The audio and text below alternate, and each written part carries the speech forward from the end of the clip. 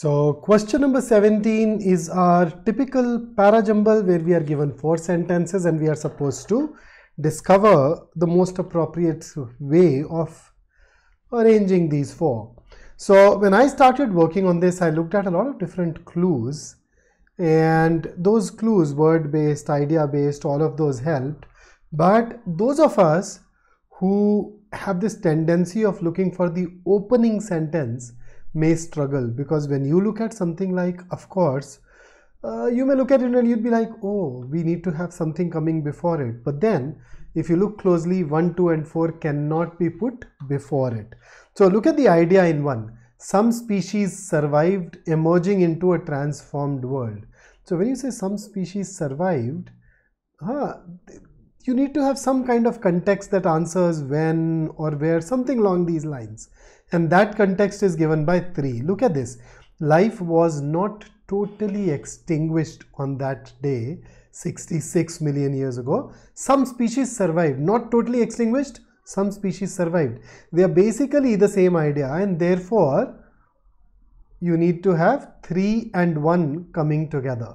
And then when you look at sentence 4, we cannot help but draw our own history to this specific moment. Then this specific moment will be essentially that day 66 million years ago. But can I put 4 immediately after 3? We can, but then there is no other place where 1 can go. So 3 and 1 should still be put in together. So you have 3, 1 and 4. Now that leaves you with sentence 2, and there are 2 possibilities. This is 1 and this is another.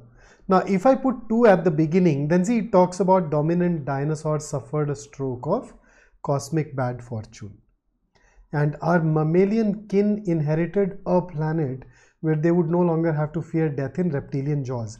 Immediately after that, 3 starts with, of course, life was not totally extinguished. Then the idea that life was not totally extinguished is already established in 2, where it talks about our mammalian kin inherited a planet. So if you put 2 before 3, we'd have absolutely no justification for of course, as well as the idea that follows. So this won't be a great place.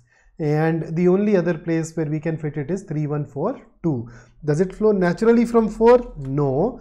But since it cannot be put at the beginning, that's very absurd.